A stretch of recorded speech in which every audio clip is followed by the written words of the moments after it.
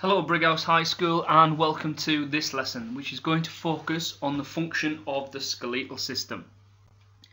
Today's lesson we want to achieve two things. The first thing that we're going to be looking at is the four classifications of bone in the human body, and we want you to be able to describe what these are. And secondly, we're going to be looking at the five major functions of the skeletal system and you guys explaining what they are. So hopefully we can achieve those by the end of this lesson. So, starting with the classification of bones. In the previous lesson you learned 21 major bones of the human body, and what you now need to do is understand which classification they sit in. There are four classifications, each of which differ depending on the size, the shape and the role of the bone. The four classifications are long bones, short bones, flat bones and irregular bones. And as we go through this presentation, you'll understand what each one of those does.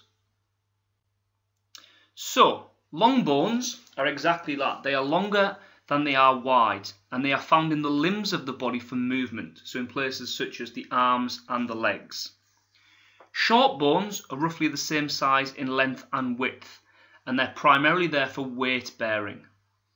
Flat bones are there to do two things. They're there to protect vital organs, but they also provide a nice flat surface for muscles to attach to. And lastly, we have irregular bones, which again are exactly that. They're odd shaped and they do different functions such as protection, but also muscle attachment again. The first task that I'd like you to do is see if, based on those descriptions, you can place the 15 bones that have just come on your screen into each one of those classifications. Pause the video now and see if you can do that. Okay, welcome back. So hopefully you've put those 15 bones into each classification, and let's see how well you've done.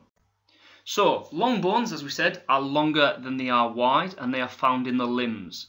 So you should have had the humerus, ulna, radius, metacarpal, femur, tibia, fibula, metatarsal. All those are long bones which are there for movement. Short bones, there are only two of them there, and that was carpals and tarsals, so in the wrist and in the foot. Flat bones we had four of, so the cranium, the scapula, the sternum and the ribs. And lastly, the one irregular bone that we had listed was the vertebrae. So, let's see if we can look into this a bit more detail. So as we said, long bones. These are here to generate movement, power and speed, and they do that by being pulled by muscles that are attached to those specific bones. And we'll look into more detail that as we go further through this. Short bones, so the carpals and the tarsals, are used to balance and stabilize the body by bearing and spreading weight evenly through the hands and feet. Flat bones used to protect vital organs, so here we've got the cranium, which obviously protects the brain, and they also provide a nice flat surface for muscles to attach to. And then irregular bones, which is the vertebral column, the individual vertebrae stacked on top of one another, which protects what we call the central nervous system, which is a series of very important nerves that send signals from the brain to all other areas of the body. We're now going to see if we can apply this to sport. So this is another activity. Here we have a tackle in rugby, and we're going to focus on the defending player, the gentleman in the black shirt and the green shorts. What I would like you to do is see if you can identify the four classifications of bones in this picture and identify why those bones are playing such a pivotal role in this tackle. After you've done that, I'll reveal the answers and we'll see how well you've done. So pause the video now. Right, welcome back. So, starting with long bones. So we're going to focus on the tibia, the fibula and the femur. In this image it allows him to generate power in his legs to tackle his opponents through bending them and then driving them forward. The flat bones, we've focused on the tarsals in his feet. So as you can see, he's spreading his weight evenly so that he's balanced when he makes the tackle. Flat bones, you could have looked at the cranium or the ribs. Obviously both of those are going to protect vital organs when he makes the tackle, so that the collision doesn't impact those vital organs. And lastly, the vertebrae. So previous lesson we talked about the vertebrae allowing you to bend and twist, so it does that role. but it also sends very good messages around the rest of the body from his brain to say, right, you need to get into this position, you need to do this with your leg, this with your arms, and it makes those decisions. So that's how we apply classifications of bone in sport. We're now going to jump into the 5 functions of the skeleton, and as we know, it is a rigid supporting framework. It contains 206 bones, but we only need to know 21, and it plays many different roles. The 5 roles that we need to know are protection, support, movement, blood cell production, and mineral storage. Those are the 5 main functions of the skeleton. So let's look at this in a bit more detail. Protection, we've touched on previously, so the cranium protecting the brain, the rib cage protecting the vital organs, and the vertebrae protecting the central nervous system.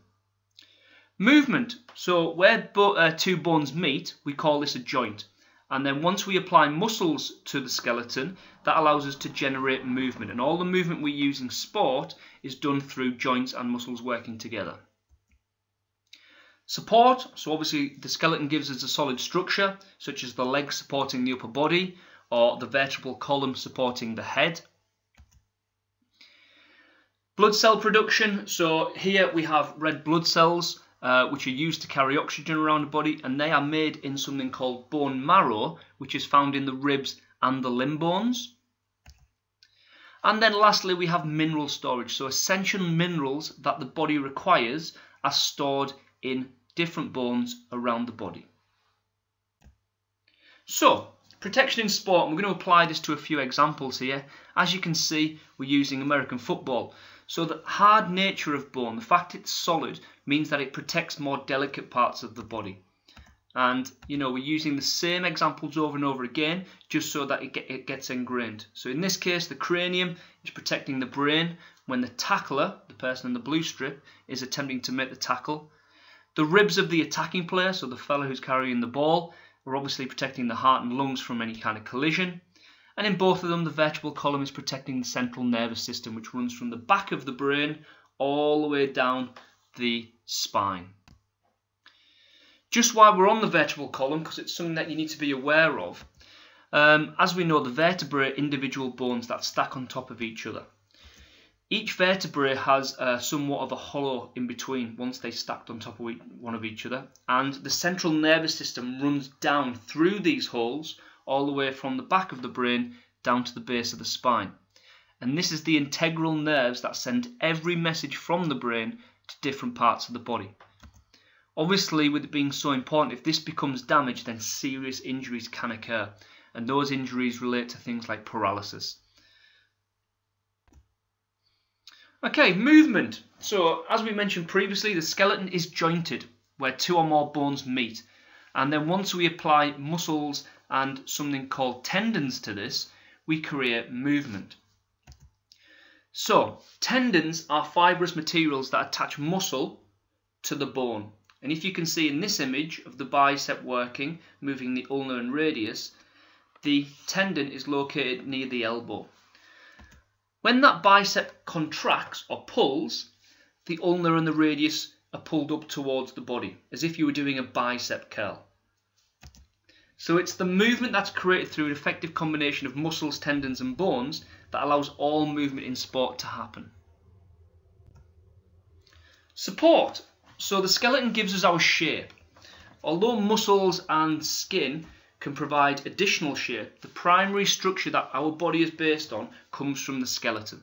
And it's that solid platform where organs and muscles are attached to. So in this case, you've got bones in the legs supporting the upper body. You've got the vertebrae supporting the head so it can bend forwards, backwards, rotate left and right. And flat bones within the body where muscles can attach themselves to. As we've said in the previous slide, muscles are integral for anything that we do within sport, and they need something to attach themselves to, and the skeleton provides that. Blood cell production.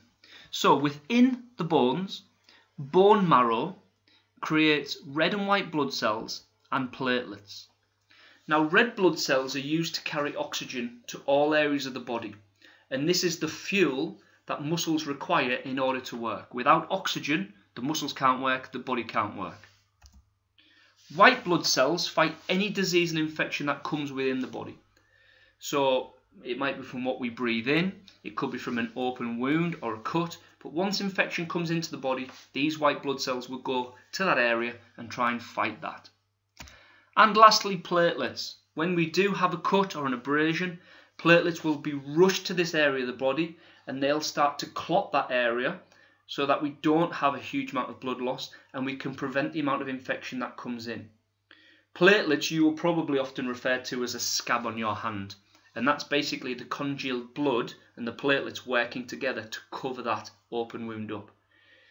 It's particularly important for sports such as boxing or mixed martial arts or rugby, where there's a high collision rate and there's a greater chance of cuts and abrasions happening. And lastly, we have mineral storage. So bones act as a store or a reservoir for essential minerals that the body needs.